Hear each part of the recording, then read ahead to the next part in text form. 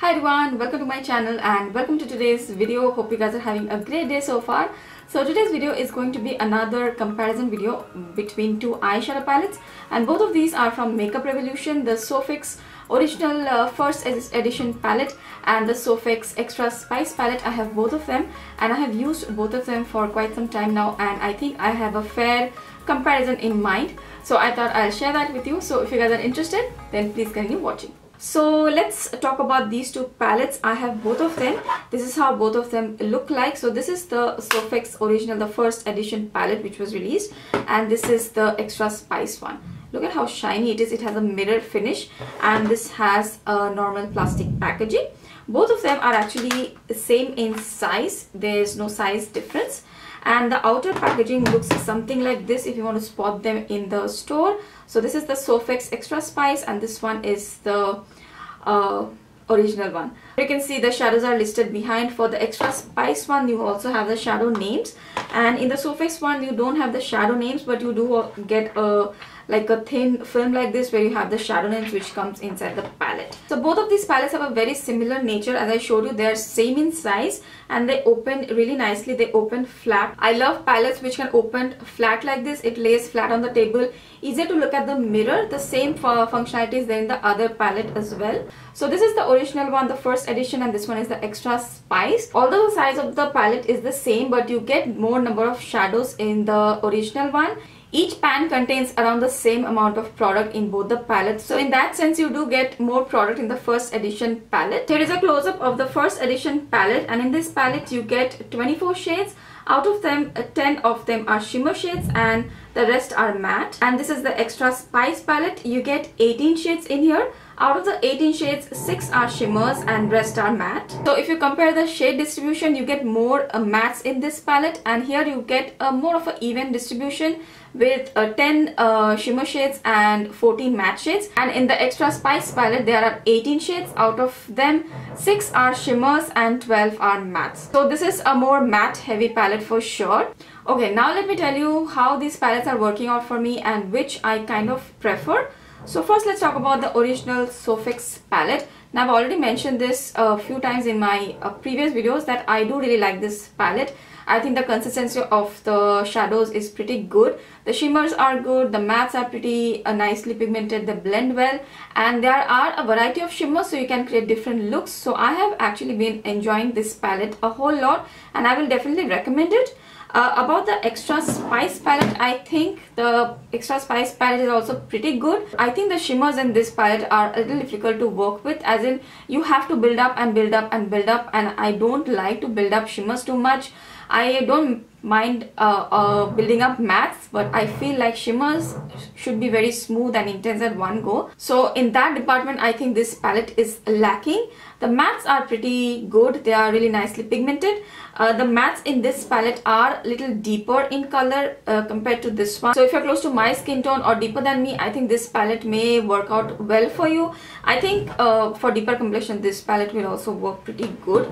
But yes, as I was saying, the shimmers in this palette, I did not find that they are up to the mark. You have to use a fixing spray. You have to build up, build up, build up. Like today I have used this palette, only this palette, for this eye look, and I do actually really like the eye look which I have got, but I had to build up the shimmers a lot. The mattes are pretty easy to work with. The mattes also you have to build up, like standard Makeup Revolution palettes, you have to build up the mattes a lot. But the shimmers, I think in this palette, they are not like extremely smooth and pigmented, so I had to build up a lot. But as you can see, I mean, you can create a look. It's not like they are unworkable. They are definitely, you can work with them. So for both the palettes, I think it depends on you which kind of colors you're looking for. I think if you're someone who doesn't care too much about shimmer shades, then you can probably try out this one, because this has a really nice amount of mattes and the variety of mattes is also pretty good. So if you're looking for a staple matte eyeshadow palette, probably you can look into this with some interesting shimmers. On the other hand, I think this is a more cohesive, more consistent palette. In here, most of the mattes and shimmers are pretty good quality. They work well. The colors here, you can easily create a lot of looks. So if you're someone who loves both matte and shimmers, then I think you should try this one, because this has really interesting shimmers. Like this whole area here plus this one, These are really nice shimmers. You can get some very pretty looks, and somehow I prefer this palette over the other palette, because I think you get the kind of looks which you get from the other palette are more prettier, and you have to do less amount of work with the first palette. With this Extra Spice palette, I did get a nice look, and some of the mattes are really nicely pigmented, but with the shimmers I did have to work quite a lot. So I think it depends on you which kind of colors you're looking for, which kind of finishes you're looking for. I will show you swatch comparison where you can see the shades side by side. I would say there are not many similarities between the palettes. Some of the shades do look similar, and they will look similar on the eyes. So it's like you don't have to buy both the palettes, but if you want to try both of them, you can. But even if you decide to buy just one of the palettes, I think you'll get some flavors of the other palette as well. So I don't think you need to buy both the palettes. If I have to recommend one, I think I will recommend this one, because I think this is a more consistent palette and the versatility is a little bit more than the other. For both the palettes, I would emphasize highly that use a primer. Without the primers, the shadows they don't work that well on the eyes. At least for me, I have to use primers with Makeup Revolution shadows. Then you get this kind of intensity and yeah, color payoff. Without a primer, I cannot get this kind of intensity on my eyes. So definitely primer is a must. And also for this palette, I would say primer is absolutely must, because in this palette the mattes, I don't know, the formula is a little bit softer. When I blend too much with this eyeshadow palette without any primer on, the shadows just almost blend away into nothing. So I have to build up and build up and build up quite a lot. But with a primer, I don't really face that issue. So that's a rough comparison of the palette. Now let's go ahead and see the swatches, and I will show you side by side comparison of the shades in both the palettes. Okay guys, so before doing the swatch comparison, I just want to show you guys the palettes side by side. I have swatched the matte shades of both the palettes. The bottom row is the Extra Spice palette, and the top row is obviously the Sophx first palette. So as you can see, the Extra Spice palette has a little bit more deeper colors, and the Sophx palette doesn't have a lot of depth in colors. They are a little bit on the lighter side, like you have this lighter pinks, lighter red, somewhat of a deeper red. Other than that, mostly they are quite neutral. You have some peachy colors over here, and there are a lot of beige tones, like white and beigey tones. That's how they look on my skin tone. But in the Extra Spice palette, you can see there are some deeper pinks. This pink is gorgeous, by the way. And then you have some purpley pinks, some purple, orange, yellow. So you do have a lot of more variety in the Extra Spice palette. If I have to talk about the comparison, I think most of the shades are different.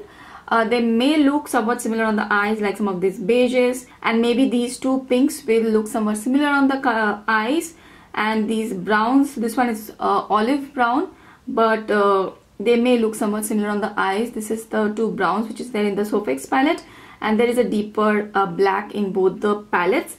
The Extra Spice palette, the black is more pigmented, more smoother, and yes, a little bit more pigmented in the first one. From the look of it, I don't see a lot of similarity between both the palettes, but you do get a lot of depth in colors from the Spice palette.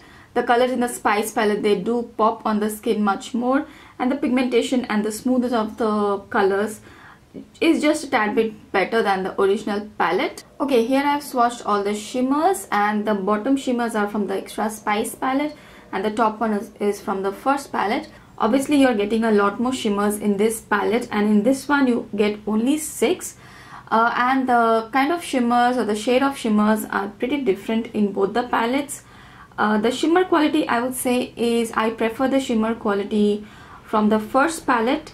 The second palette swatches really well, but somehow on the eyes they don't go as smoothly and easily. I prefer the shimmer of the first palette, and also because I think I get more versatility from the first palette. You get this purple and a green and this duochrome blue shade. These three are really stunning. This bronze shade is also really good.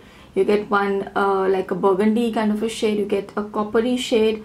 So I think the shade range of the shimmers is really good in the first palette. And in the second palette, I think I am not that big a fan of this silver. I don't really wear silver eyeshadows, so I don't really care about this silver. This champagne-y, pinky champagne shade is pretty good. This shade right here is pretty similar to these two here. on the eyes they will look kind of similar. This burgundy reddish shade is somewhat similar to this one, although this one is a little bit light, so this one is a little bit deeper. You don't get a gold shade in the first palette, although I don't think this gold looks this vibrant as it has swatched here. On the eyes it doesn't look this vibrant. You'll have to use Fix Plus and you have to do a lot of things to make this pop like it has swatched. It's swatched pretty well, and there's a green, olivey green shade which is pretty good. So I think the shimmer shades in here are not very exciting for me. I love the shimmers of this palette much more, and I think the shimmers in the first palette are much more easier to work with as well. I'll give you a quick close-up of the shimmers. Here they are. Okay guys, so that was the comparison of both of these palettes. Do let me know which palette do you like more, and also do let me know if you have any of these palettes and how do you like them. I would love to know. I really hope that this video was helpful and the comparisons helped you in deciding in some way. If you have any questions or if you have any comments, then please leave them in the comment section below. I will be happy to reply to you guys. Other than that, I really hope that this video was helpful to you and you liked it. If you liked it, as always, please don't forget to give this video a thumbs up. And if you're watching me for the first time, I really hope you'll consider subscribing to my channel. Ring that bell as well to get all the notifications whenever I upload a new video. And yeah, thank you so much for watching. I will see you again really soon in my next video. Bye.